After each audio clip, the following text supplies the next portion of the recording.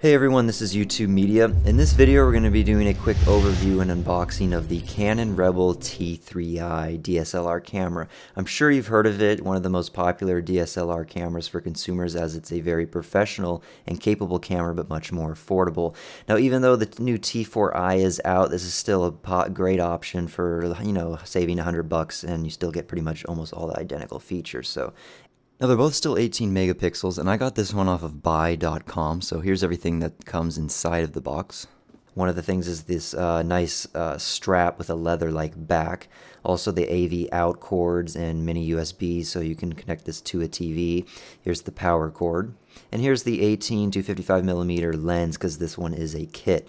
So let's go ahead and take a look at the camera. We have the remote control sensor, self-timer light, a nice rugged grip here on the left. On the other side is the lens release button, the flash button, the microphone, and also the depth of field preview button, allowing you to see the actual depth of field before you shoot. Now under this cover is the remote control input along with the microphone input. The other cover here is a mini USB output and mini HDMI, which is really nice to have on a camera. On the top we have the strap hooks on both sides, the focal plane mark, a shoe mount to connect like a microphone or flash, the mode dial, the shutter button, on and off switch here of course, and then the main dial.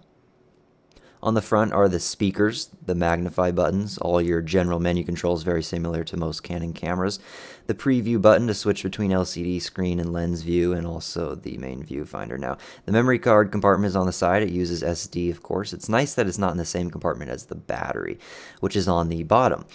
So let's go ahead and put the battery in. You can also see there's a regular tripod mount for it. Now what's nice about the battery is you can still open up the compartment even with the tripod base on it. A lot of times it will be blocked by that. So now let's go ahead and put the lens on. You just screw off the cap that the body has on it. Then you just line up the lens's white mark with the markings on the body and then twist it in and it locks into place. Now one of the greatest features about this camera is the LCD screen. It pops out and you can actually twist it.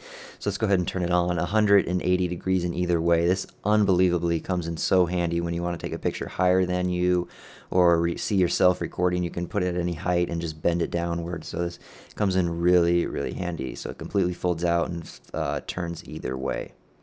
So now I'll go ahead and show you some pictures and video I took. Now remember, it does allow you to take high-res JPEGs or RAW images, which is really nice, and here's some video I took of it also. It also does allow you to do the full HD in 30 frames per second, or you can do 60 FPS for lower resolution. So yeah, that's about it. Thanks for watching, and all the links will be in the description below if you want to check out purchasing this, such as I did from buy.com, and thanks for watching.